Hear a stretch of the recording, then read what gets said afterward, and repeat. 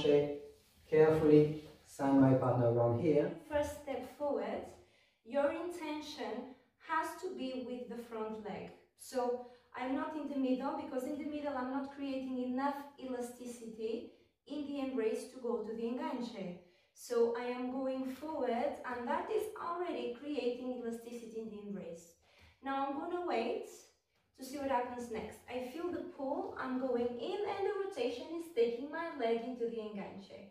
Now on the way back, the energy is slightly sent away, so that's going to cause a deep cross. And at this moment, my left leg is flexed and my right leg is straight. Now, as soon as I feel the rotation starting, I'm going to take my heel down to liberate weight from the right leg. So now, left over right, all the weight is on the left.